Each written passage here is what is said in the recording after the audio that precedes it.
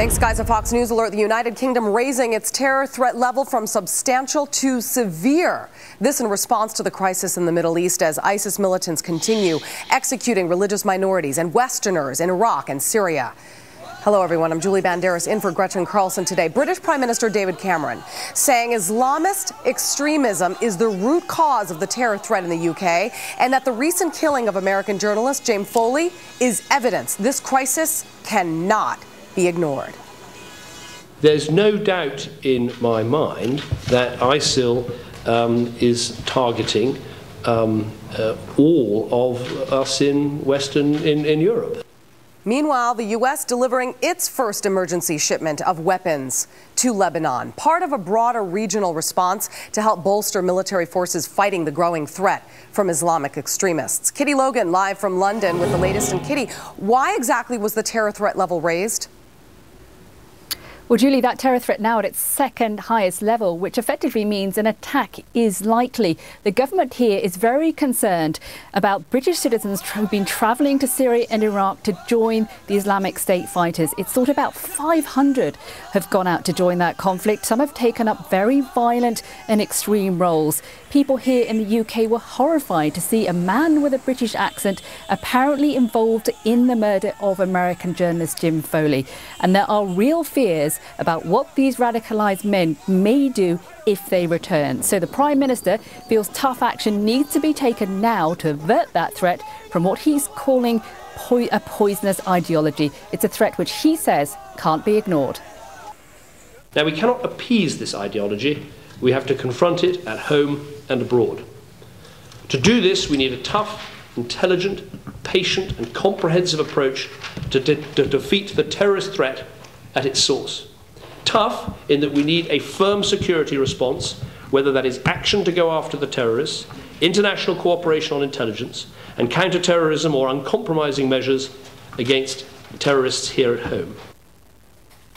Yeah, the Prime Minister also said that this threat posed by the Islamic State is greater than anything we've seen before, is something that the UK, he said, could be fighting for years and even decades, Julie.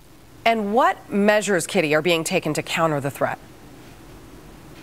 David Cameron says there are already some measures in place, but he wants to do much more. He says he wants to introduce laws which would effectively strip British jihadis of their passports and restrict their travel. It is becoming clear that there are some gaps in our armoury and we need to strengthen them. We need to do more to stop people travelling, to stop those who do go from returning, and to deal decisively with those who are already here. The Prime Minister will be addressing Parliament here on Monday to discuss further action. Meanwhile, authorities say they're putting additional security and policing measures in place in public areas, and they're urging people to be vigilant, Julie. Kitty Logan in London, thank you so much. And as the UK raises its terror threat alert to the second highest level, that being severe, the Washington Times reporting the U.S. intelligence community has seen a, quote, significant increase in chatter among terrorist organizations as we prepare to mark 13 years since the attacks of September 11th. Let's bring in Mike Baker, a former CIA covert operations officer and president of private intelligence firm Diligence LLC. Mike, always great to have you on.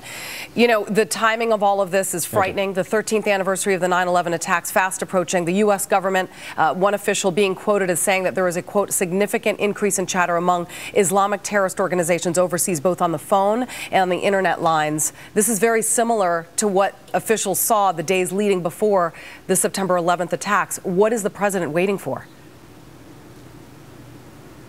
Well, you know, the president's in a position where he sees an awful lot of information. You know, we shouldn't.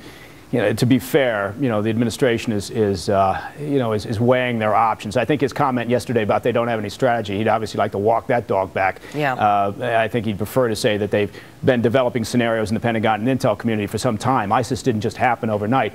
But the chatter that you refer to, look, this happens every year ahead of 9/11, and part of it.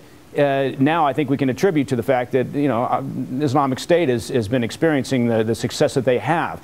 And, you know, we're going to get internally, whether it's in Al-Qaeda or within other extremist entities, you'll get this chatter that will come up, in part because they're trying to coordinate amongst themselves. They're trying to talk and figure out what this means.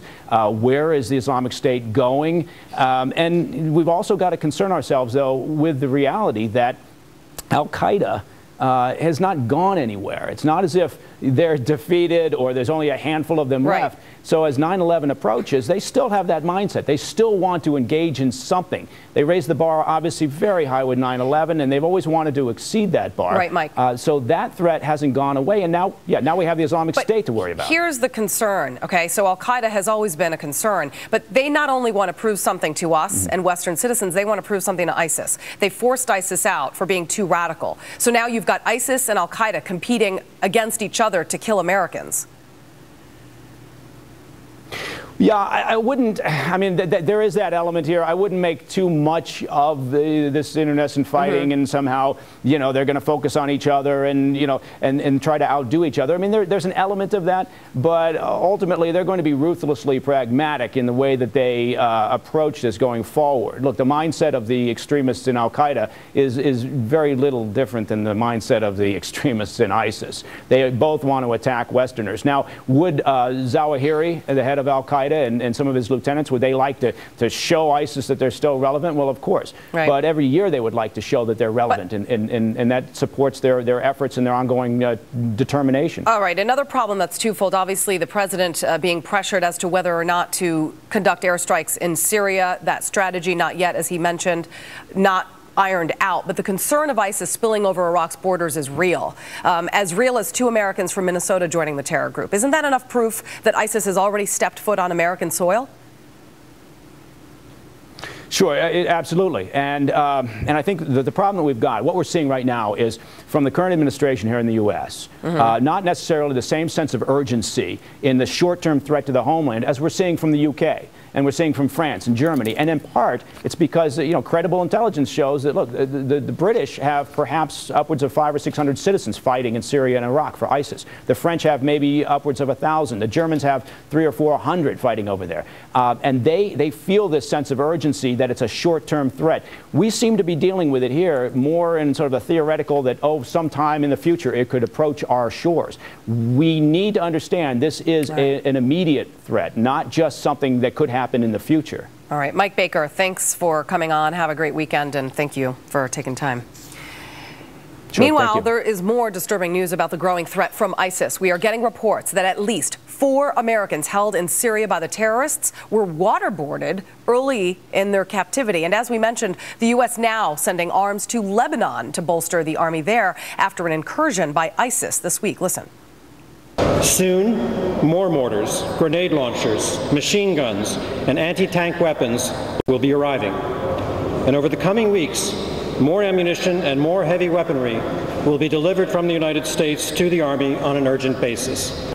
Retired Lieutenant Colonel Ralph Peters, a Fox News national security analyst, joins me now. What does it tell you, first of all, that ISIS is clearly mocking the United States, first by dressing Americans being held captive, such as James Foley, in the orange jumpsuit, much like they do at Gitmo, and also the fact that there are now reports that they're being waterboarded? Well, it's partly just thumbing their nose at us, and it's partly brilliant PR. Look, Islamic State is better at public relations than we are for their specific audience. We vet everything until it's plain vanilla. Man, Islamic State, when they do a video, it is red meat in the reddest sense, the blood red. They know their audience. The Obama administration and most Western powers are tongue-tied, afraid to say anything definitive, afraid to commit to a strategy. Islamic State are on fire with belief. And by the way, Julie, I listened to Prime Minister Cameron of Great Britain this morning, of United Kingdom. He's very impressive, very, very impressive, very honest. He made one crucial mistake that virtually everyone makes. They keep talking about Islamic State's ideology. It's not an ideology. Politicians have ideologies. These people have faith. They have a belief system. They are ablaze with the interpretation of God's word according to their twisted version of this faith. It is vastly more powerful than any ideology, and we should be concerned. Speaking of concern and the FBI, which is investigating Foley's death, a U.S. government official said to use one of the acronyms for the Islamic State to suggest that there is any correlation between ISL's brutality and past U.S. actions is ridiculous and feeds into their twisted propaganda. Should we even be talking about this then? No, we shouldn't. So let's move on.